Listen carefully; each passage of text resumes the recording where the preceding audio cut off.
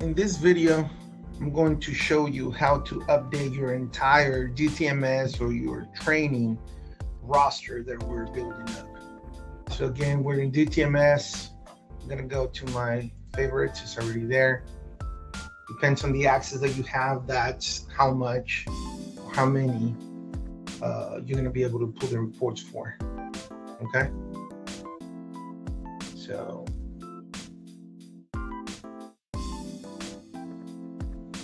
gonna wait.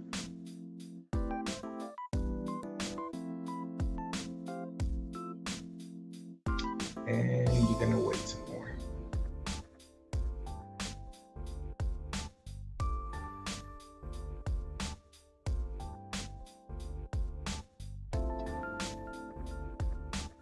And then hopefully it comes in. So now we're here on our beginning of the page. Go to reports again. And now what we're doing is, now that you have built this roster, we're just gonna update it. It depends how often you get the reports, either every week, twice a week, however you want to pull it. But this is to update those reports that you already built. Read reports again. I'm gonna scroll down to task completion roster report. Again, we're gonna get them from our main code, our main DTMS codes. So I'm gonna copy that. I'm gonna paste it here. Again, I'm going to make sure that the time is the adequate time. This one is a year. I went over, that's fine. Generate report. After you generate the report, you're gonna export it. And now that you export it, you're gonna go again to wherever it's going. And now you should have a full pool of reports based on the last time that you pull those reports. This is the first one, so we're gonna click on the MC, etc., etc.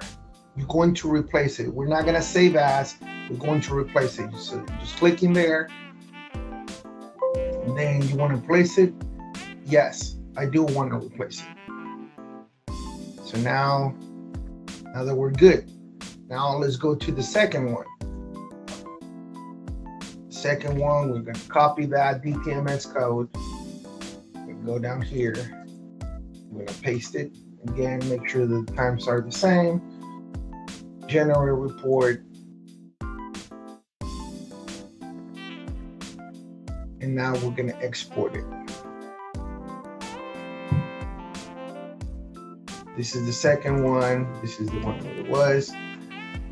Click in the one that you already have saved, and you're going to replace it. I'm just going to do this only 3 times. You get the hint. So now we're going to go to the third, copy it, and then you're going to paste it. Now, same, generate report. And now export the report. Now that you export this report, you're going to put it back where you had it in the beginning. The course that we're trying to replace or to update doesn't want you clicking. Click in there, you're going to replace it. Yes. So now, again, this is, you're going to do that for all the reports that you're pulling from DTMS to update it. Now that you have updated all of them in your Microsoft Excel document, you're gonna go to data and you're just gonna refresh it all.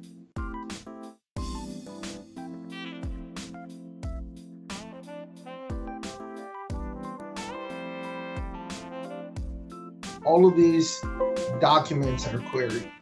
For the DTMS ACFT, that's correct. I still have not pulled those reports yet. And the one for weapons, I still don't have that one. But everything else is good to go. So now that's how you're going to update your entire roster and how you update it is literally a click. So hopefully this was helpful. I'll talk to you guys later.